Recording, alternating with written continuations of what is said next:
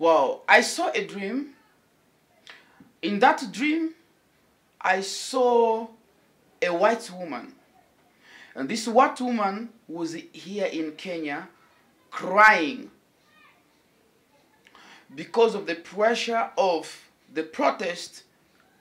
And that dream I saw after the first protest, which Azimio did.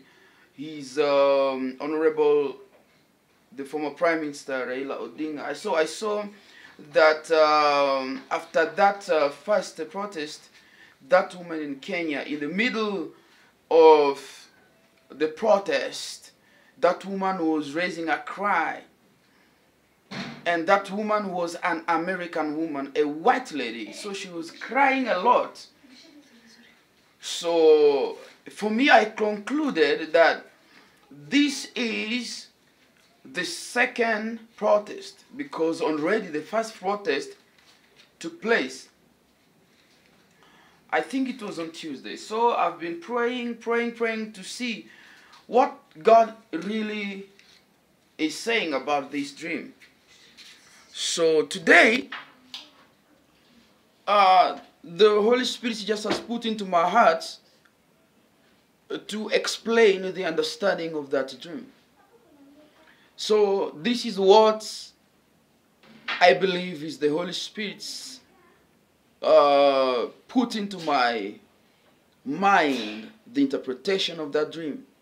So this is what I get, that this woman represents America.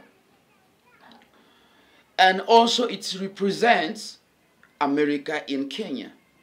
So when she was crying, something happened that his crying was heard. And that is now base the understanding of the entire interpretation of this dream.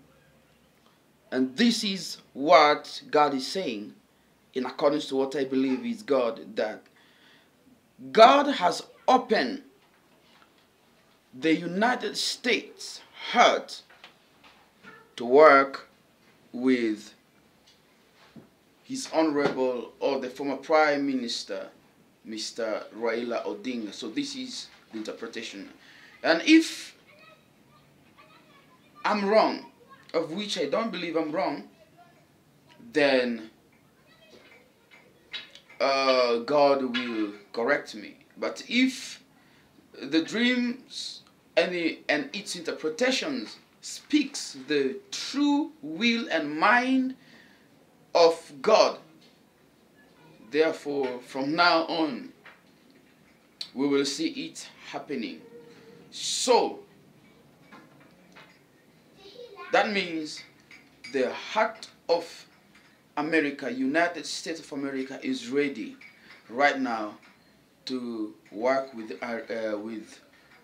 His Excellency Raila Odinga, and we will see. And if I'm wrong, I will really come here in this platform and I will repent, because you see, sometimes this prophetic ministry has a lot of challenges. Sometimes we think we speak the mind of God, but we are wrong.